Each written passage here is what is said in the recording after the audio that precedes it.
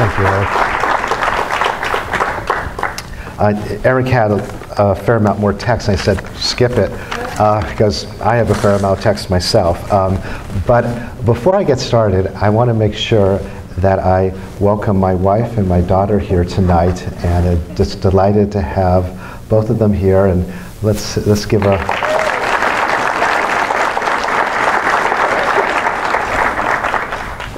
And Fiona, when she came, her primary interest was to ask, is there any cake?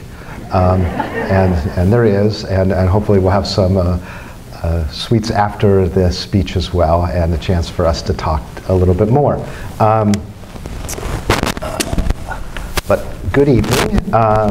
With the City Council and our entire organization, it's my pleasure to welcome you to this year's State of the City Address. Before I get started, I want to thank our sponsors, Kaiser Permanente, Wells Fargo, AC Transit, McDermott Costa, Kindred Hospital, and the Chamber of Commerce. I also want to thank other elected officials, businesses, community members, board and commission members, volunteers, our city staff, and most of all, our San Leandro residents and my family. I welcome my city colleagues, Vice Mayor Jim Prola, Council members Pauline Cutter, Michael Gregory, Benny Lee, Ursula Reed, and Diana Souza to tonight's meeting.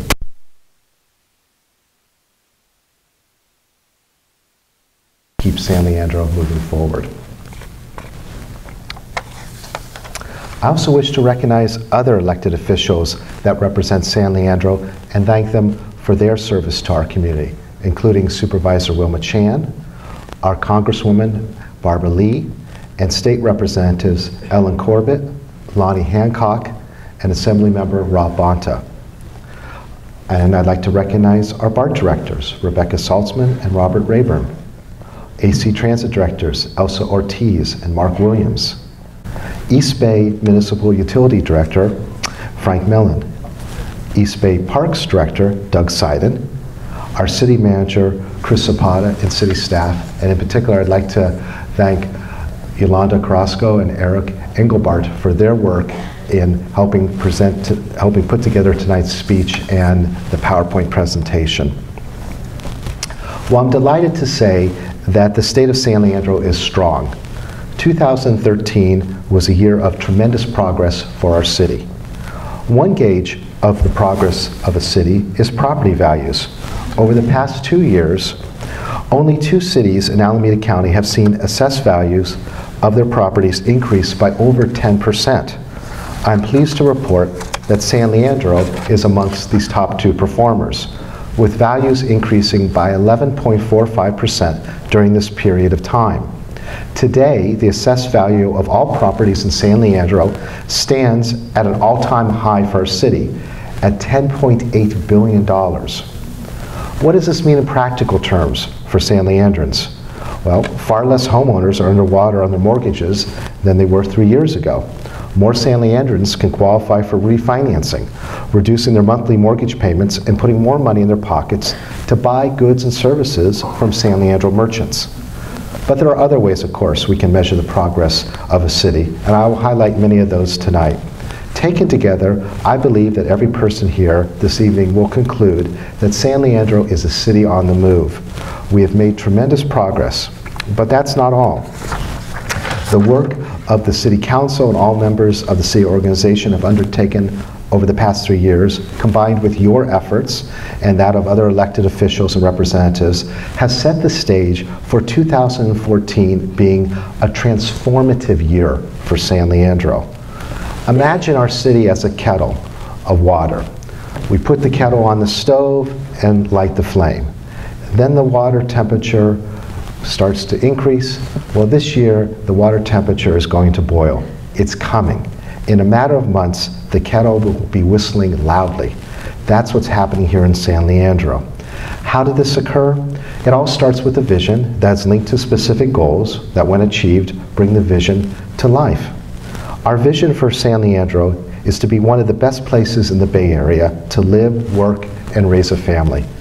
Included in this vision is a city that is safe, tolerant, vibrant, innovative, celebrates its brilliant diversity, and cares for the most vulnerable, our children, our seniors, and the needy. Working with my council colleagues, we have created specific goals that guide the entire city organization. These goals are linked to our assets of location, innovation, jobs, safety, civic pride, and commitment to education. San Leandro has a world-class location in the San Francisco Bay Area, right in the middle of America and the world's innovation engines, Silicon Valley and San Francisco. Yet is San Leandro truly part of the San Francisco Bay Area innovation economy? In one word, yes.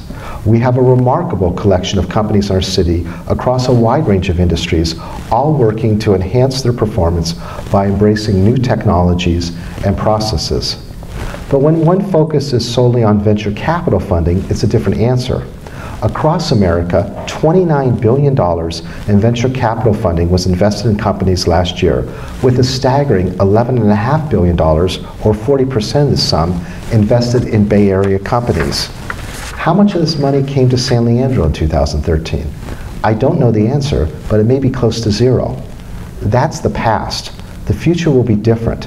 At City Hall, we are determined to assist both long-standing and new San Leandro businesses divert for themselves a portion of the pipeline of venture capital and other investment dollars flowing into San Francisco and Silicon Valley so that our local businesses can thrive and grow in a highly competitive environment. Lit San Leandro, our high-speed fiber optic network that was launched in partnership with Dr. Patrick Kennedy, has been the high-octane gas fueling the acceleration of San Leandro's innovation engine. A year ago, the chairman of the Federal Communications Commission came to San Leandro and hailed Lit San Leandro as a model for cities nationwide that wanted to develop their own broadband networks. Today, over 100 local businesses occupying 3 million square feet of buildings, including our 2 major malls, are connected to the fast fiber, giving them efficiency and a competitive business advantage. We will complete an additional 7 miles of the fiber loop with our $2.1 million grant from the Federal Economic Development Administration later this year. This 18-mile loop will help San Leandro businesses become industry leaders, revitalizing our industrial core and creating hundreds and eventually thousands of new quality jobs. And the loop is not just for businesses. Our libraries are connected, and we will soon be connecting the Boys and Girls Club of San Leandro, as well as our public schools. We intend also to bring high-speed, free public Wi-Fi to our downtown. Also last year, Governor Jerry Brown came to San Leandro and proclaimed the Net Zero Energy Building and the Training Center as, quote, the wave of the future, unquote. He said it is a model for how economic progress can work for businesses, workers, and the environment, not just one at the expense of the other two. I fully agree. The facility offers a blueprint for San Leandro's future, a partnership between business and labor utilizing the latest technology, the renovation and repurposing of a largely vacant industrial site into a thriving new property, and a recognition of the need to conserve energy, all in a building that is visually striking. Coming this year is one of the most exciting projects of all, the Westlake Technology Campus, next to the San Leandro BART station. This project marries location, innovation, investment, and smart growth. 3 6-story buildings with Class A office space are planned, with the first slated for completion in early 2016. This project will be a significant job generator for the city and the region. In the short term, scores of construction jobs will be created. In the long term, there will be hundreds, if not thousands, of new employees working in San Leandro. And these will not just be new employees, there will also be new customers for our downtown shops and restaurants and dealerships along Auto Row. Combined with the existing Creekside, Wells Fargo, and OSI soft buildings, San Leandro, for the first time ever, will have a high-rise commercial office district, all within an easy walk of our downtown and access to public transportation. San Leandro is in the center of all. Just ask 21st Amendment Brewery. They're a renowned craft brewer that is bringing its beer production back to California by investing over $20 million in the old Kellogg's facility here. When complete, 21st Amendment will be one of the largest brewers in the Bay Area, creating 100 new jobs and also offering a full-service restaurant. With Drake's Brewery and the Calliope Brewing Company, which will open in San Leandro in a few months, San Leandro will be a center of high-quality craft beer production in the Bay Area. This will give us a regional draw and a local pizzazz. Such business clusters accelerate investment and draw visitors. And let's not forget Type A Machines, who moved to San Leandro from their space in San Francisco to build their 3D printers in the new Gate development. The Gate is the top floor of the old Chrysler manufacturing facility, above the Home Depot and Sports Authority in the Westgate Center. By repurposing 35,000 square feet for designers, artists, entrepreneurs, and makers, the Gate is becoming its own tech ecosystem, offering an alternative for businesses that would otherwise look to grow and expand in Silicon Valley or San Francisco. Because of our premium location and tremendous transportation infrastructure, Preferred Freezer is also moving to San Leandro on the long vacant Hudson Pencil site. They will furnish their 240,000 square foot building this summer, a major investment that will create over 60 jobs and a stronger tax base for our schools and city. The San Francisco Bay shoreline that San Leandro boasts an extremely attractive location for a once-a-generation type development. The federal government no longer provides funds for the dredging of recreational harbors, making the cost of dredging the marina harbor by the city itself cost prohibitive. As a result, we must look to new alternatives and partnerships.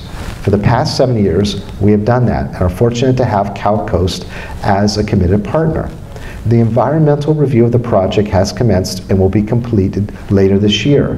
There will be ample opportunities for public input as we review and modify, if necessary, the draft plan.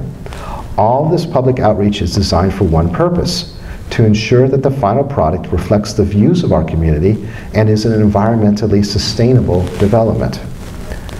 The San Leandro Boulevard project, which connects our downtown to the San Leandro BART station in a pedestrian-inspired manner, will be finished soon.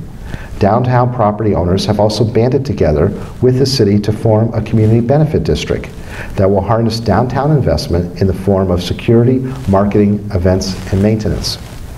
All these efforts align with our welcoming business climate and world-class transportation infrastructure, including 2 BART stations, freeways, rail, and proximity to 3 major airports. We boost shuttle service that will soon be expanded. The Lynx shuttle is now working with Kaiser Permanente to bring workers, visitors, and patients from San Leandro BART station through our city to the Kaiser facility. Our business-friendly approach to investment, from the business tax holidays for new businesses until 2015 to our plans for the next generation workplace district adjacent to the Kaiser Hospital, are generating investment and more momentum, as well as media coverage. Let's watch a recent news report on San Leandro.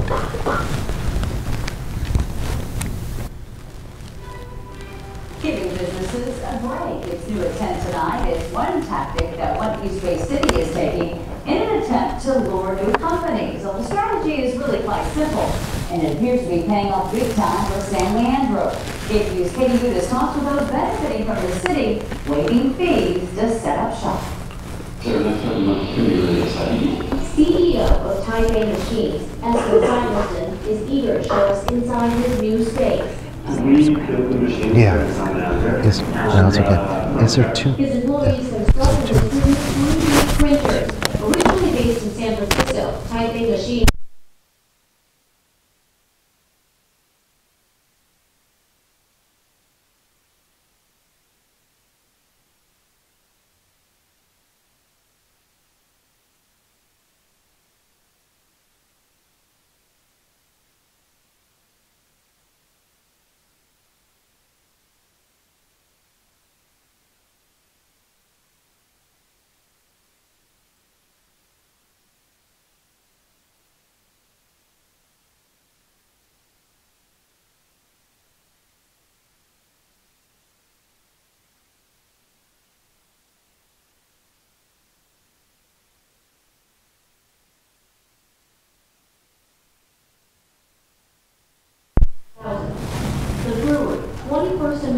plans to take over this industrial building along William Street and will benefit from the business license holiday.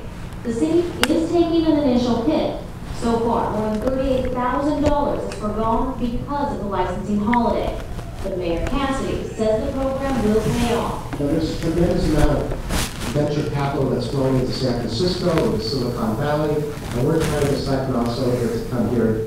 From manufacturing automotive parts to 3D printing, like this bracelet, the warehouse on Davis Street has evolved. But only time will tell if the mayor's investment in the future pays off.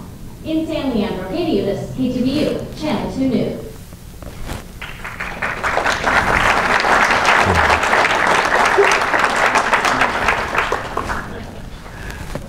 Well, that's part of the fun part of the mayor's job. I also want to note that the Bayfair Mall has made major improvements, including a renovated Macy's.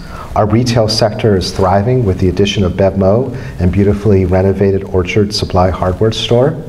Tax revenue from growing sales at our auto dealers is contributing greatly to the city's budget, and we are grateful for and proud of the success of our auto dealers. As San Leandro moves forward, we're constantly mindful of community safety and public health. This year, the City Council and I voted to support the continued funding of 90 police officers in our budget. This includes allocating funds for 5 police officer positions that were previously paid through a federal grant that expired. Our police department continues to refine its analysis of crime patterns to deploy officers to focus on most likely areas of crime for each day and time period. Last year, Chief Sandra Spagnoli created a crime suppression task force that's been effective in reducing neighborhood crime. For the past 7 months, both robberies and burglaries have been lower each month than compared to the same period of the previous year. The recent progress in reducing burglaries has been dramatic. Burglaries are down over 40% in January and February this year compared to January and February of 2013. The use of new technology is also a critical component of modern policing. Fortunately, our department has embraced this trend through the implementation of various cutting-edge tools, including a new smartphone app, license plate reader cameras, and the Nexel notification system.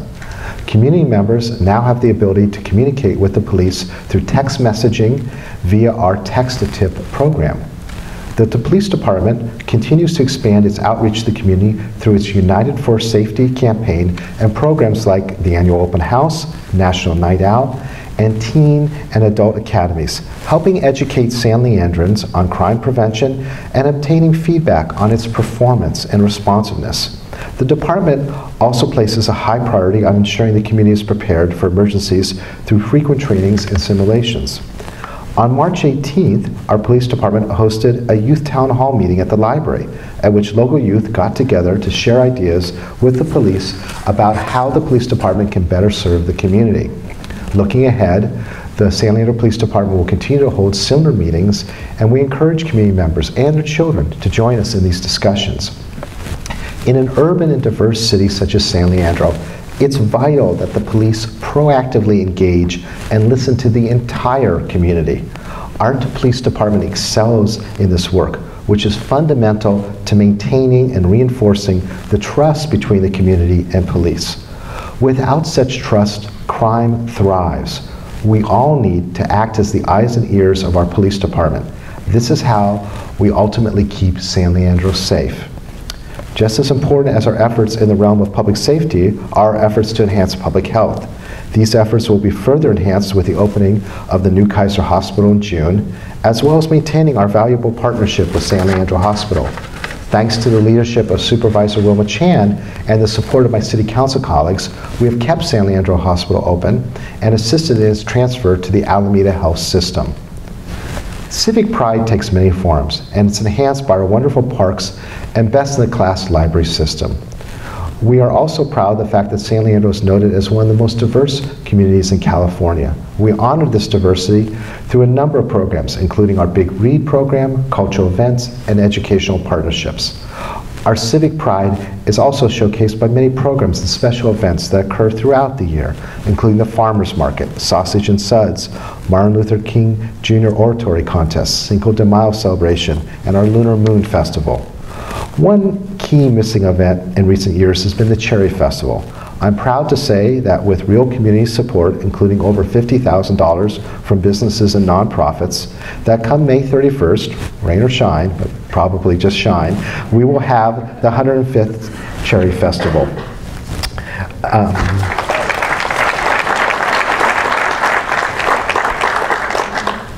The festival will include everything from Radio Disney, a parade, entertainment from Rhythm and Blues stars Tony to the good old-fashioned cherry pie making contest.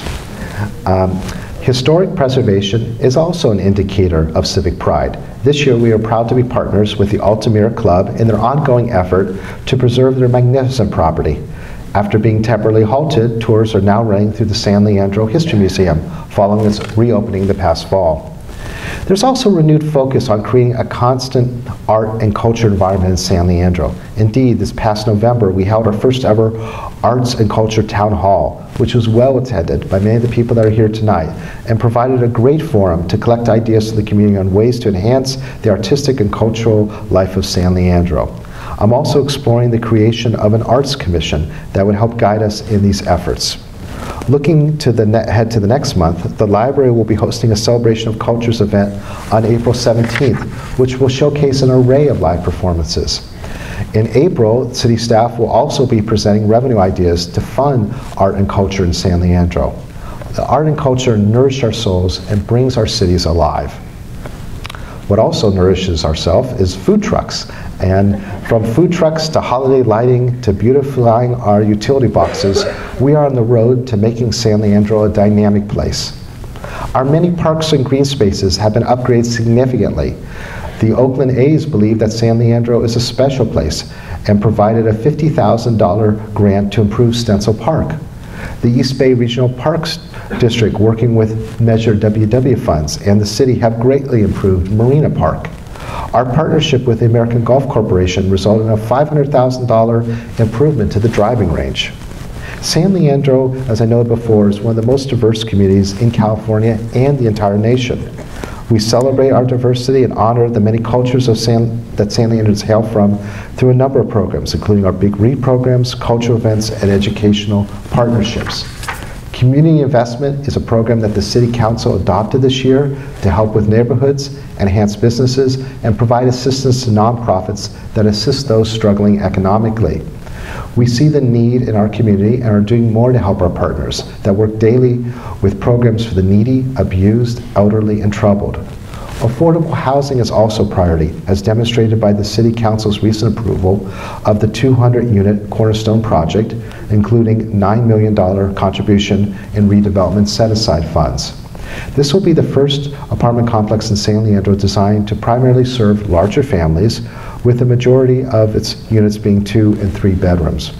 Once completed, the project will provide needed affordable workplace rental housing and will be the first major residential development under the city's acclaimed downtown transit-oriented development strategy.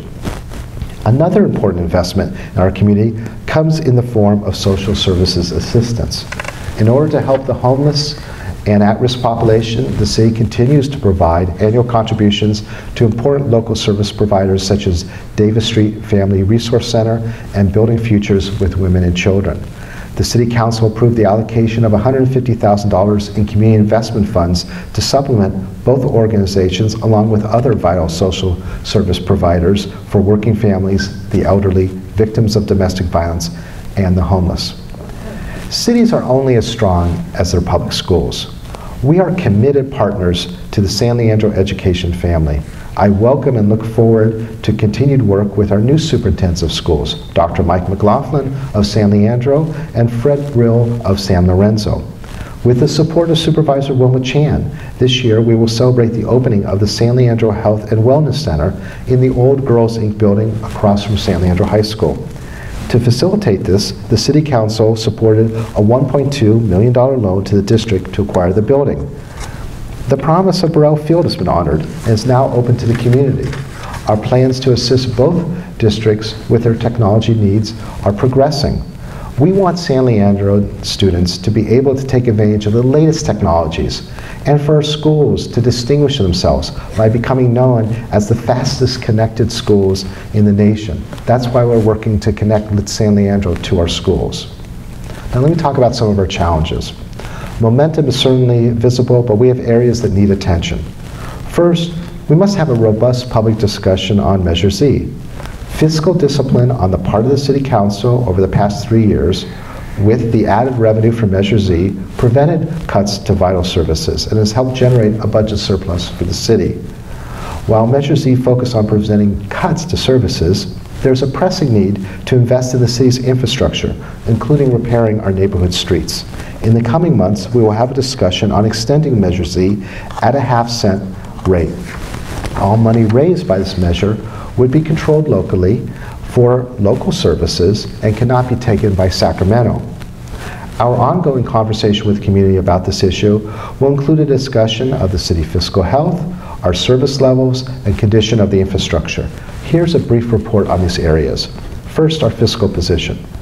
With the support of our labor unions and our employees, we've made significant progress in setting San Leandro on a sound fiscal foundation. This past year, we agreed to 5 different contracts. The contracts provide pay increases while committing all city employees to pay their share of their retirement costs.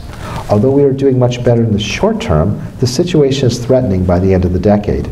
We project growing costs that are partially attributable to increased health care and retirement liabilities will outstrip our revenues. We must continue to work with all employee groups to make their post-retirement benefits fiscally sustainable. This includes the benefits in our fire contract. This contract with Alameda County provides excellent fire and emergency services, but as I noted in my 2013 State of the City speech, the accelerating cost to provide free lifetime health care to the spouses and dependents of retired firefighters threatens our fiscal sustainability.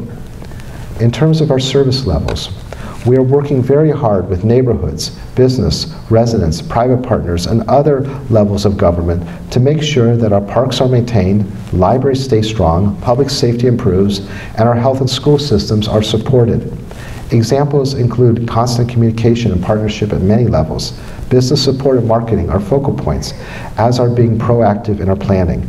Our planning includes the next generation workplace study and looking at ways to improve our communication. And improving our communication helps improve our community engagement. We strive to create an environment of citizen inclusion in local government. To that end, we are now televising city council meetings, we continue to host town halls, and we've adopted 2 new technology platforms to further community input and engagement. The first being Nextdoor, and the second being the virtual city hall. Our planning session was well attended earlier this year, and it presents an opportunity for the community to give us feedback directly and help shape the future of San Leandro. We are working to strengthen our communication with our non and limited English speakers. Our boards and commission also offer more opportunities for residents to interact with City Hall. Finally, with respect to infrastructure, I'm pleased to report that we're close to completing the largest public works project in our city's history with the $49 million expansion of our wastewater treatment plant. Following extensive outreach with Caltrans, we've also secured the state's assistance in repaving portions of East 14th Street, and we continue our local efforts to underground utilities in our downtown. Nevertheless, qualified experts rate San Leandro streets as among the 2nd worst in Alameda County, and our pavement condition index has dropped from fair to at risk. If we don't repair them now, repairs will become substantially more expensive and more intrusive in the future. In other words, our pavement needs far exceed our resources, and without additional resources, our neighborhood streets will become among the worst in the East Bay. We don't want that to occur. And that's why we're going to have a conversation with the community about exploring a local revenue measure that would focus in part upon repairing the worst neighborhood streets in San Leandro. Now those are some of our challenges. Let's look forward to the future. And the future of San Leandro is bright. I wholeheartedly believe that San Leandro is on the cusp of transformative change. A new spark of creative energy is flowing through San Leandro. Our residents and partners in business, labor, and government are spearheading the transformation of San Leandro into a center of innovation in the Bay Area. It's creating quality jobs for San Leandrons and generating greater revenue for City Hall to in turn invest back in our services, our infrastructure, our neighborhoods, our nonprofits, and our schools. Location, location, location. Regional transportation, world-class labs, world-class beauty, world-class higher education, world-class innovation, and world-class projects. That's what's happening today in San Leandro. And here are some of the great projects that I'll just recap that are happening. Of course, the San Leandro Kaiser Hospital is opening in June. It will have over 2,500, maybe close to 3,000 employees. And of course, there'll be many more visitors coming each day. Lit San Leandro is expanding regionally to our shoreline and to further areas of our industrial area. We're creating a craft brewing cluster in San Leandro with Drake's 21st Amendment and Calliope Squealy. Preferred Freezer will be open later this summer. Our next generation workplace study is working to ensure that our industrial area helps meet the needs of the new innovation economy and is in line with the needs of the new Kaiser Hospital. The Village, our downtown retail development, the first downtown retail development in decades, has started construction and will be complete by the end of this year. I believe that it will be a trigger mechanism that will bring in additional investment in our downtown, and that will see the empty storefronts that are there now start to become reoccupied and provide services for our community. The Davis Street and Marina Street 880 construction is moving ahead. It will get better. Unfortunately, it's still, though, a multi-year project. We're working on the general plan update. We're undertaking the shoreline review. The Cornerstone Housing and San Leandro Boulevard projects the San Leandro Boulevard project will be coming to completion soon. The Cornerstone Housing will be starting later this year. I'm very proud of our bike master plan, which is going to add 5 new miles of bike lanes later this year. We'll go from, we started at about 17 miles of bike lanes in 2011, and by the end of this year, we'll be well over 20 miles across our city. We have partnerships with our schools to help with help with the technology and the facilities to promote health. The tech campus next to San Leandro BART station will be coming to the City Council in early April, and construction will likely start later this year. The Gate is thriving with cutting-edge tech firms on the top floor and traditional retail uses on the bottom floor. By working together, we can help achieve what we know will be a bright future for San Leandro. In closing, I'd like to thank all of the board members of the various commissions that are here tonight, the school trustees that are here, our school superintendents, our other elected officials, and then you, the residents of San Leandro. You're making such a difference in our community. Thank you for making San Leandro a wonderful place to live, work, and raise a family. Thank you for helping move San Leandro forward. We're a city on the move, and the best is yet to come. Thank you.